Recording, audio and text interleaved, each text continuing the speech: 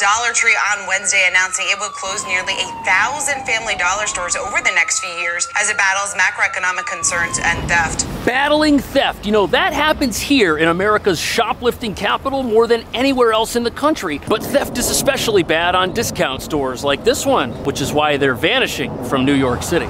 The growing problem with shoplifting. You've probably seen cases of merchandise, things like toothpaste and laundry detergent locked up behind glass at your favorite store. The problem getting so bad, New York State is setting up a task force to tackle it. Dollar Tree announcing they're going to close more than 10% of all Family Dollar locations. You're an assistant manager there? Mm-hmm. It's terrible. I had a guy swipe a whole shelf because he needed it for his family. They have no shame about it. They know there's no consequence, or they have the perception that there's no consequence. The discount retail giant says it is now raising its base price point to $1.50 and capping items at $7. The hashtag cost of living has 2.8 billion views on TikTok. Most are talking about what they're giving up in order to live right now. I feel like it's like now you have to like minimize and say, you know what, I need this, I don't need this.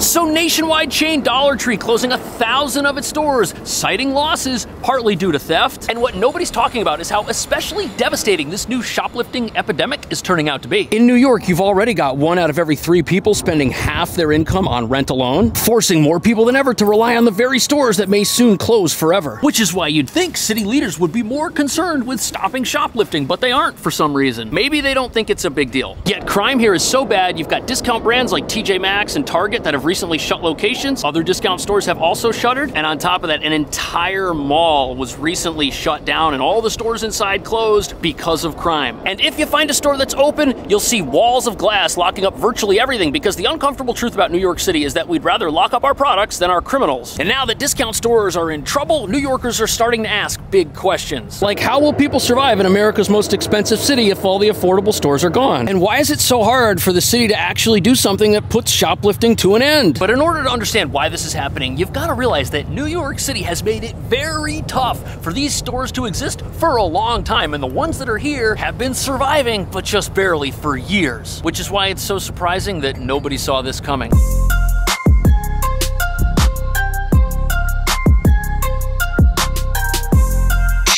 These closures will have an immediate impact on low-income communities, because that's where many of these dollar stores are located. But now Dollar Tree, which is the parent company of Family Dollar, says about 1,000 of those stores have to go in order to keep the company profitable and viable. So why are they closing the stores? Well, they have to keep the company afloat. But that's a huge problem because people rely on these stores. And if these stores shut down, one of the last affordable lifelines available for people that live around here is going to disappear. And people are going to get stuck paying more money for the same stuff. But as you're about to see, for many of these stores, closing might be the only option, as they've been struggling for years. Yet city leaders have been perfectly content to allow these places to languish under the costs of high rent and high crime for far too long. The dollar store family chain stores have struggled in recent years with keeping stores fully stocked and clean, with customers complaining the stores were oftentimes poorly managed. So if a store looks like a disaster, there's a reason for it. And even though a lot of these complaints affect stores all over the country, here it's even worse. Because the goal here is to sell low-cost items in a high-cost city where rents for stores this big are insane. And if rents are high, the store has to do with less employees because they've got to pay rent, which is why it's not easy to keep the shelves stocked. You're an assistant manager there? Mm-hmm. So what happens is we get 4 managers to a store. Yep.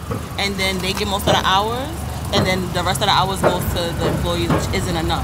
So we're talking about maybe 14 hours a week sometimes. Oh, so there's just not enough people working in the stores. To work there. Plus in New York, minimum wage is $16 an hour. And when you combine that with high crime, which is why all the detergent has tags on it, you've got a recipe for disaster. On top of that, things are so bad, New York now has a $4.4 billion shoplifting black market where stolen items are brought to warehouses and then sold on online marketplaces like Facebook. And things are so out of control, you now have professional shoplifters. This is all they do. The lower-end consumer, while employed, has been dealing with high inflation and also reduced government benefits. And that has been one of the areas that both discount retailers have been dealing with, along with, on the cost side, quite a bit of shrink, which is basically loss of product from stealing and the like at the stores. And think about how much worse this is for discount stores in New York City. High inflation means even the cheapest stuff in the store costs more to make, and the problem with high theft is that every time something gets stolen, there's less products on the shelf for the store to sell and make money. And here's another problem. This is probably the biggest step they can take as far as store security goes, because anything more than this that can't be taken off at the register, like let's say for example you had walls of glass blocking everything, that would require an in-store attendant to come over and unlock, and staffing is already a problem here. And between the high costs associated with operating these, they're already in a tough position. And once criminals start targeting stores like this, they've almost got no choice but to call it quits. But surprisingly, since the economy's bad for everybody, it might be giving dollar stores a way out of this mess. But the problem is, if the stores end up taking it, they may still end up disappearing, just in a different way. Dollar Tree is seeing a higher end demographic coming to their store.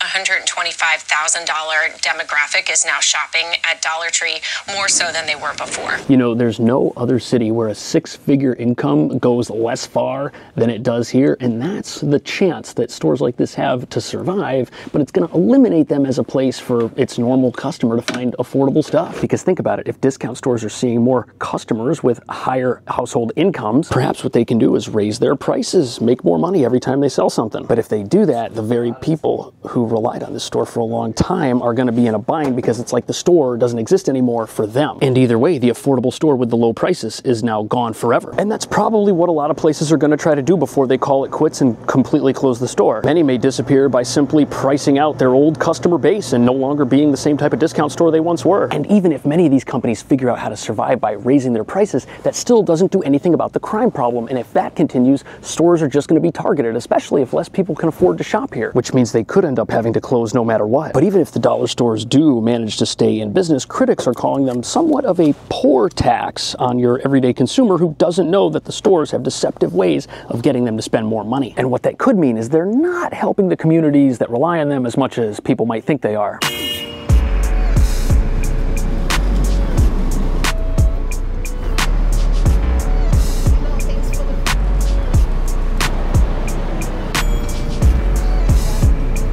Here we are in Midtown on 40th Street, where we'll find a bunch of discount stores, but there are things going on inside these places that might allow them to make every penny.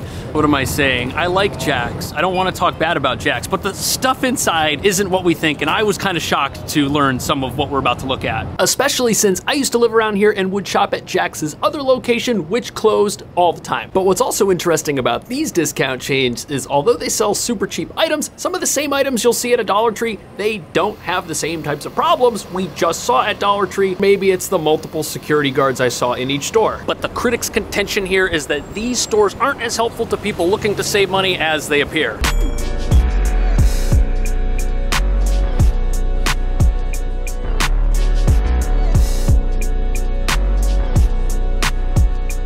Here's a Colgate toothpaste we bought at CVS, compared to the same one from Dollar Tree. These smaller products keep prices low, but also mean you'll need to replace them more often, which means more visits and even more spending. So as an avid dollar store shopper, I would definitely say that this is one of the best stores you could possibly go to. I mean, look at it. It doesn't look like it's got any problems, but the super micro-sized items like this bleach, I mean, look, it says 33% more, but this is like 200% smaller than the size of Clorox I'm normally used to getting, and it's $2. But the thing I never realized was that the actual package that you're buying is somewhat deceptive. I mean, look, we flipped this tape over, and that's, you know, I think I've seen thicker rolls of tape for more money elsewhere. It's got the same diameter, but the interior is definitely not there. The same thing was the case over there at Family Dollar, the super thin rolls of tape. Might be the same with the food too. I don't know of this brand of kettle chips, but in the past I never realized the small sizes of everything because there's no way to do a comparison. In store, it's hard to tell if this is a full-size bottle of Elmer's glue or if it's a smaller size designed specifically for a discount store, because they don't have the full-size version here. And the reason that's sneaky is because when I run out of small small trash bags in this tiny little box that's like the size of my hand, I've got to come back and buy more trash bags, just like I've got to come back and buy more bleach when I run out of bleach. Again, I love Jack's. If I still lived here, I'd probably come back, but look at the tape. You can see that it's like a super thin roll of tape in there, even though there's two of them. You're gonna run out of tape faster here than you would if you bought a full-size item, maybe at CVS. The only problem is the items at CVS cost a lot more, but it's sneaky because it means that each time you come in the store, you're buying a whole bunch of things that appear to be very inexpensive. And while you're doing that, you're building up buying momentum. Everything you put in the cart looks like a great deal. So what do? You fill it up with as many things as you can, thus buying more than you may have had you gone to a store that sold full price, full-size items. This toothpaste, definitely not full-size, but they have full-size toothpaste. $3.99, I would probably come here and get this. But other items like these electronics for cell phones, I'm not too sure. I can't imagine the $4 headphones sound as incredible as the packaging looks, even though they're lab tested. Plus, it's ultimately cheaper to purchase household supplies in bulk, something you wouldn't really find at any dollar stores. A 6-pack of toilet paper at Dollar General costs $3, which is 50 cents a roll. Whereas if you order a 24-pack on Amazon for $5.48, it comes out to 23 cents a roll. Okay, so the prices in this video are old, but the comparison still exists. Just look at the tiny toilet paper over there at Family Dollar. And the ones here appear to be about the same size, tiny little rolls. $2.49. And again here, none of the paper products are brand name or full size, which means there's no way to do a full size apples to apples comparison while you're here. But the reason this is called a tax on the poor is because these tiny little items, you're gonna run out of this after 1 or 2 loads of laundry, and even the bigger one here, you're gonna run out maybe 4 or 5 loads of laundry, and it costs more money to buy these smaller things. You save when you buy in bulk, and what that means is that by trying to save money at a store like this, you actually end up spending more money in the long run, defeating the entire purpose of shopping here in the first place. And at first, a $1 pack of AA batteries look like a bargain. The dollar store batteries, however, are more likely to leak. Because they are made from carbon and zinc, they don't last as long as name brand alkaline batteries from. So I never knew that alkaline was a selling point, and I've definitely purchased these low quality batteries before without knowing it. On the packaging it says for low power devices. I guess I didn't realize that that meant it wasn't gonna last very long if I put it in a regular device. But in defense of stores like Lot Less and Jack's, we're in Lot Less right now, a lot of these items come from the exact same factories and are made in the exact same places as name brand stuff. Although as somebody with a 5-year-old living at home, I can definitely say all bubble mix is not created equal. And the cleaning supplies may not be as effective if you don't get a well-known brand. It might be more watery, which is something I've definitely noticed with the dish soap that looks too good to be true. This is a lot of dish soap for $8. You get a workout with this thing. And the non-name brand Band-Aids, these definitely don't stay on as long, that's for sure. But at the end of the day, all of this stuff works. It serves its intended purpose. This thing will mount my phone with a suction cup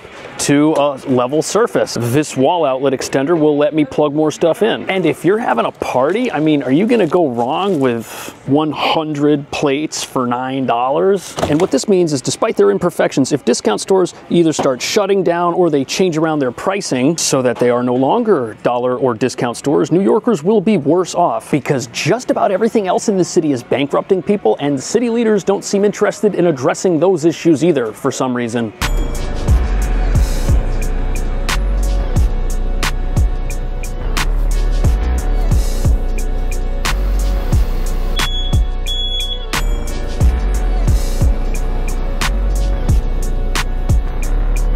To this true cost of living report by United Way of New York City, costs have increased 131%, while the latest findings now show 50% of working-age New Yorkers are struggling to cover costs. So 50% of working-age New Yorkers unable to cover their expenses without some sort of government assistance. That's tough. That's approximately 3 million people, a staggering figure. And the financial reality for many is that this is just a tough city that takes basically everything from you. And even though discount stores aren't perfect, the city definitely needs more of them, not less. But with an out-of-control crime epidemic that's already shuttering some businesses and a get-out-of-jail-free card if you steal less than $1,000 worth of stuff, you either need a store in the perfect part of town like this, or you've got to sell stuff that's so expensive that when you make sales, you're staying in business. But critics say the real issue that nobody's talking about is that it pays to be a criminal in New York. I mean, hey, we've got a $4.4 billion shoplifting black market. Those are full-time jobs. Plus, we've got a no consequences environment. People arrested for shoplifting, these are not people who are removed from the streets even if they're guilty. And some people say that the city's soft on crime laws and soft on crime attitude might be contributing to poverty,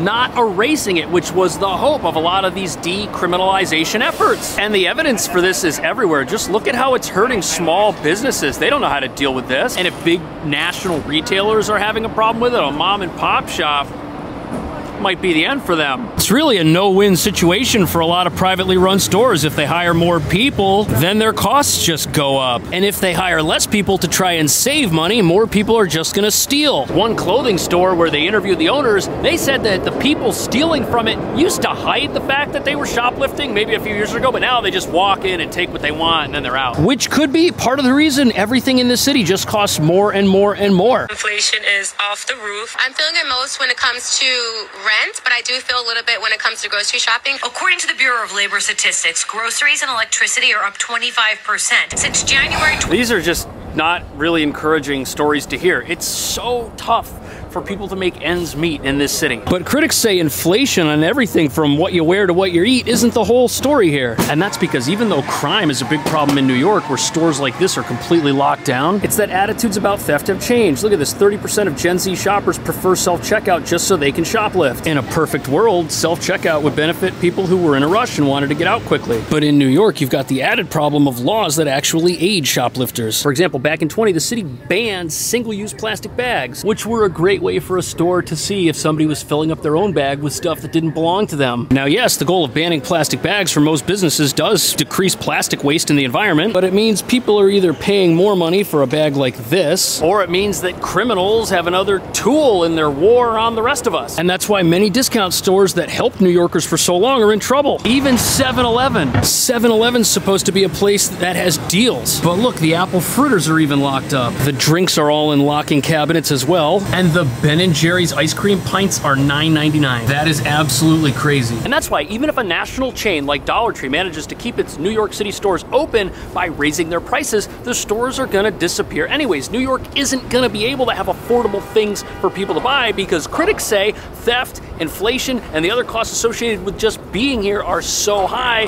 that it's an unsustainable ship these discount stores are on. What do you think about that? Is that true? Let me know. I appreciate you watching as always. I'll see you in the next video.